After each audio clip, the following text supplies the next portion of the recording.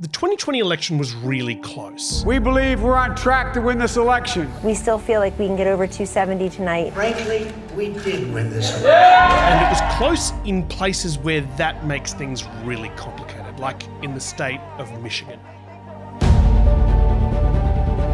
It was nearly 24 hours after polls closed there before they had a result. Breaking news that multiple US networks have called the state of Michigan for Joe Biden. But in the tiny rural town of Bel Air in the state's northwest, a county clerk named Cheryl Guy had a sinking feeling in the pit of her stomach. Something was wrong with the vote tally in her county, and people were starting to notice. In Antrim County, ballots were counted for Democrats that were meant for Republicans, causing a 6,000 vote swing against our candidates. Antrim County had reliably voted Republican for years, and Cheryl wasn't expecting any surprises this time. Cheryl Guy was a Republican. She'd voted for Trump herself, and she expected most of her neighbours had done the same. But the vote counting computers were saying that Joe Biden had won in her county by a lot. And it was starting to dawn on her that this was her fault. She'd made a terrible mistake a whole month before the election. The vote counting computers are pretty simple. You upload a file which tells the machine what a ballot looks like, and then you feed the ballots in. It scans the little boxes on the ballots for ticks, and then it uses the file in its memory to match up ticks to candidates. But Cheryl Guy had reformatted the ballot at the last minute to add a couple of new town council candidates without updating the file in the machines. Oops.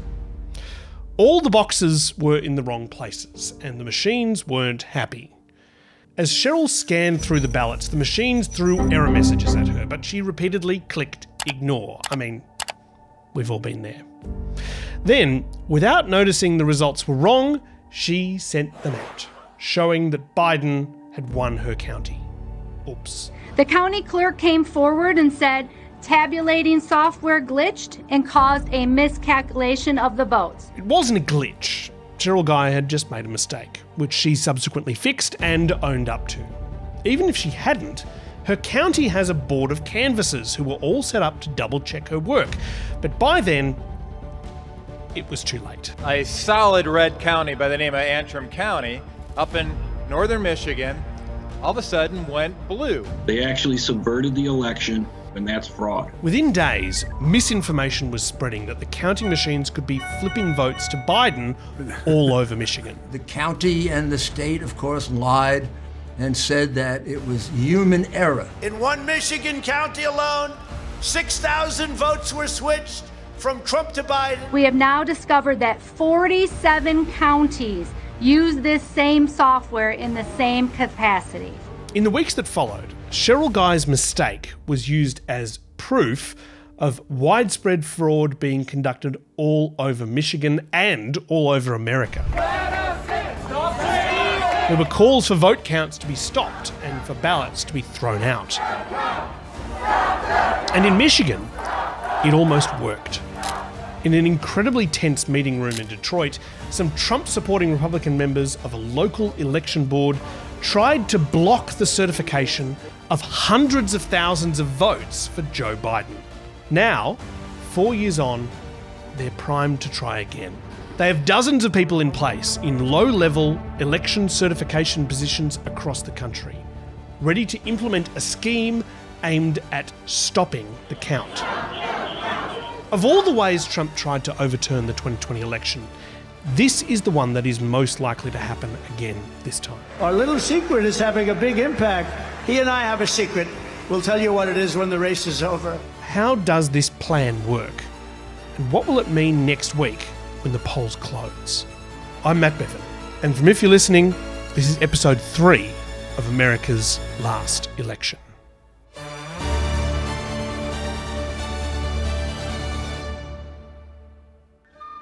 America's system of counting votes is, well, it involves a lot of people. Here come Mrs. Dawson's colleagues on the election board of Riverton's 7th Precinct, each representing one of the major political parties. Election boards administer elections around the country, and members are split evenly between Republicans and Democrats. Mr. Schwartz is a Republican who works for the streetcar company. Mrs. Abernathy is a housewife and a Democrat. Mrs. Dawson as chairman. They've all known one another for years. These folks are on a precinct board. There are, and I'm not joking, nearly 177,000 of these boards across America. And that's not all. The precinct boards report to county boards, which report to state boards. There are hundreds of thousands of people involved, all tasked with checking each other's work. The figures are checked and double-checked. It's chaotic and it's messy, but it prevents big issues from emerging in the vote counting process. It means that mistakes like the one Cheryl Guy made don't go unnoticed. And this big, complicated system means that it would be very hard to rig an American presidential election. There are just too many different people involved. The system's inefficiencies are, in a way, a method of making sure that nothing can go too horribly wrong. After the votes are counted, each precinct, county and state board votes to certify that their results are correct. In most cases, it must be a bipartisan vote. This is Mrs. Dawson, 7th Precinct. Ready to report. And usually, it all works fine. Except in 2020, when in Michigan, it didn't work fine at all. This time, it wasn't Cheryl Guy's fault, thank you. And if I'm going to tell this story properly, I'm going to have to go there.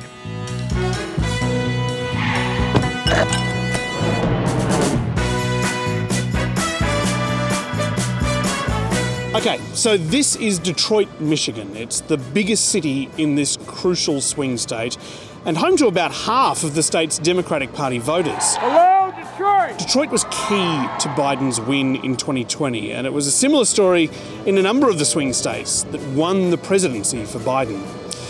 His votes came from big, highly populated counties in big cities. This exposed a weakness in the system. Remember how I said that the sheer number of people involved in running national elections provided a safeguard against fraud? Well, in 2020, the result came down to a few big counties in these swing states, which meant that the number of people involved was narrowed down to only half a dozen election boards in places like Detroit and Philadelphia. In Detroit and Philadelphia, known as two of the most corrupt political places anywhere in our country, easily cannot be responsible for engineering the outcome of a presidential race. If Trump could convince Detroit, Philadelphia and one other election board not to certify their results, he might be able to claim victory in the Electoral College. If you count the legal votes, I easily win. If you count the illegal votes, they can try to steal the election from us. That brings us to a fateful meeting here in Detroit on the 17th of November 2020, a meeting of the Wayne County Board of Canvassers. Now, a meeting like this, where the fate of the Republic was at stake, it probably took place somewhere pretty fancy, right? Like this building here, the Coleman A. Young Municipal Center, with its iconic Spirit of Detroit statue and the stunning giant bronze swinging fist commemorating world champion heavyweight Joe Louis. The meeting could have been here, but it wasn't. Or here, at the Wayne County building, a sumptuous example of Beaux-Arts classicism with its columns, its bronze sculptures and 75-metre tower on top. Nope, not here either. Instead, it was here, at the former office of a local realtor. This is hardly worth it. I didn't bring warm enough clothes for this. I'm going back to my house.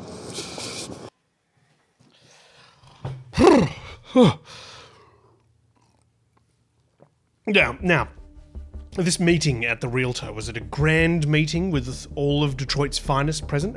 That's gone cold. Could you zap that for me? Would that be all right? No, it was about as 2020 as a meeting gets. You have to excuse me, the type is exceptionally tiny. It was a Zoom meeting with the 4 members of the Wayne County Board of Canvassers sitting socially distanced by plexiglass screens. If you get booted out, try and log back in. I'm trying to keep the room at capacity. Now again, this is the Board of Canvassers. The election is run and done, and these people are here to check the result and certify it. Their counterparts in Antrim County would have caught Cheryl Guy's mistake, but in Wayne County, Detroit, no big mistakes like that had occurred. The meeting was quite civil for the first couple of hours as the 4 canvassers, 2 Republican and 2 Democrat, asked questions about the results in various precincts. The Republicans had particular problems with precincts in areas with particularly high black populations. And then, when all the questions had been answered, it came to a vote. Should the results of the general election be certified? Chair Palmer? Nay. Vice Chair Kinlock? Yes. Member Wilson? Emphatically yes. Member Hartman? Nay. 2 yeses from the Democrats, 2 nays from the Republicans. A deadlocked vote. Their reasoning was based on a discrepancy between the number of voters signing the voter roll and the number of votes counted. Now, there were 878,000 ballots cast in the county across 1,100 precincts. To block certification, you'd want a pretty big discrepancy, but the discrepancy was less than 500 votes in total. That's not in one spot, by the way, that's across all 1,100 precincts. After the Republicans voted no, the meeting was opened up to public comment, and the public had a lot of comments. The idea that there would be a mismatch of 1 or 2 votes in many precincts is surprising to absolutely no one. The criticism of the Republican canvassers became quite biblical. Your nay votes leave a stain on your soul that is unconscionable. And Lord knows, when you go to meet your maker, your soul is going to be very, very warm. People really weren't happy. Democrats and Republicans hounded them to change their minds and certify the votes. You're embarrassing our state. You're embarrassing our county. And why don't you have any shame? Because you're not smart enough to realize you're in a cult. Shame on you. Shame on you for leading to this level of corruption. You are a disgrace. One of Detroit's top local Republican officials called in to take a few potshots. As a city clerk, I am mortified right now. I am appalled. One of Detroit's police commissioners called in too. We're no longer going to sit around and let white people take advantage of black people. Your day is coming. Have a good day. Okay. That would have been enough for me. I'd have caved right there. A police commissioner telling me that my day is coming? I'm tapping out. The public comment section of the meeting went on for 3 hours into the evening. The Republican canvassers were eventually worn down. After being subjected to all of that, they agreed to change their votes as long as an audit was conducted by the state government. That passed unanimous, so we just voted on that. But before they could sign the paperwork, the 2 Republicans left the room. Monica Palmer was one of them. She explained in a press conference the following day what happened next. Sure. I was walked to my car with member William Hartman. Palmer was shaken as she walked outside with her Republican colleague. The meeting had been intense, unexpectedly so. And as she reached her car, things got a lot weirder. I received a phone call and said, "Will you accept a call from the president?" And I said yes. I got in my car because it was cold. Member Hartman joined me. I received a call from the president. Just to point out, Monica Palmer is a county-level election official, and she is being called personally by the President of the United States. He thanked me for my service, asked me how I was doing. There was a genuine concern for my safety. She said there was nothing else discussed. That was the end of the call. Thank you for your service. Glad you're safe. Have a good night. Was that it though? According to a recording of the call heard by the Detroit News, Trump told the board members that if they signed the paperwork, officially certifying the results, they would look terrible. Trump promised the board members that he would send lawyers to protect them if they just went home without signing the certificates. They did as they were told. They went home without signing them. The following day, they said that they would not be signing these certificates. I did not physically sign.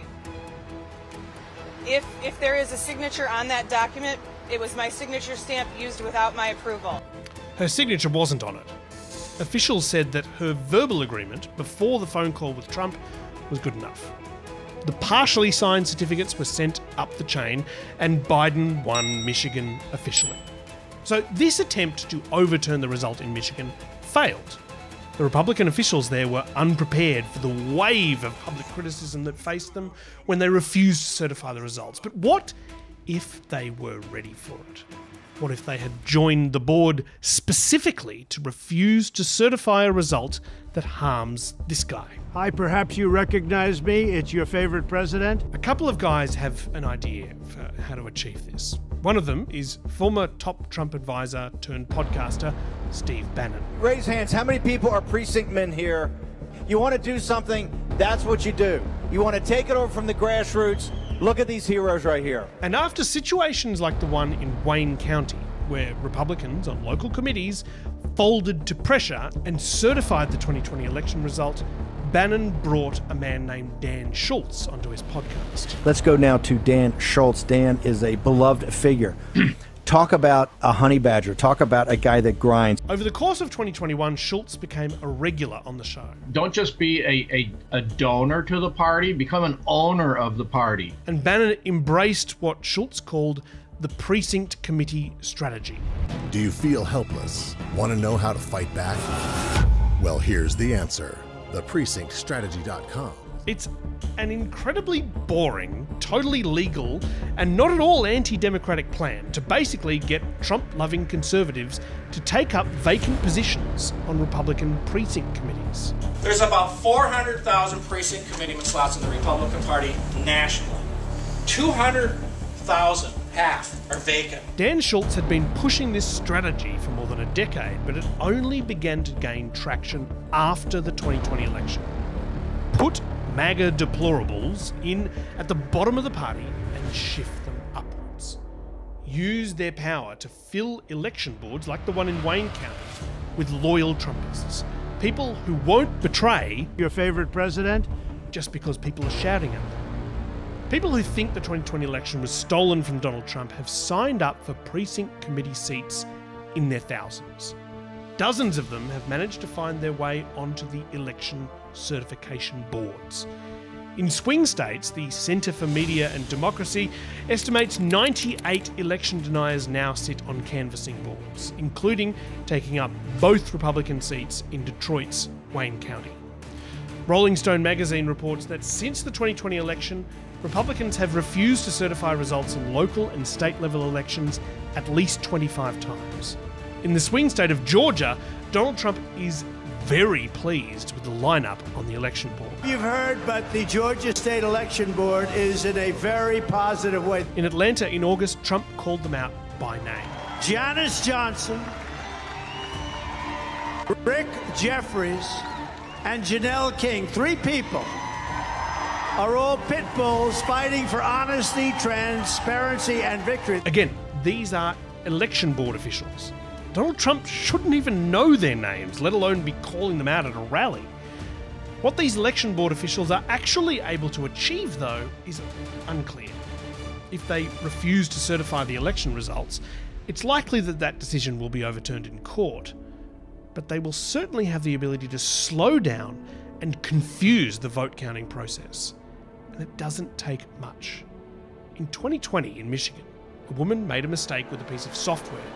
It snowballed until an entire state's election result was in question, and officials in the state's largest city were refusing to certify that the election was free and fair. It's likely that we will see at least some attempts to delay certification if Trump is losing on election night. Delays like this have the potential to create chaos, undermine trust in the result, and fuel violence. And it's that violence that we're going to talk about next. Many of Donald Trump's strongest supporters believe everything he says about the 2020 election. And if you truly believe that the election was stolen in a vast conspiracy led by Democrats and possibly assisted by foreign powers, if you think treason is being committed, isn't violence justified? That's certainly what happened last time. And that's next on America's Last Election.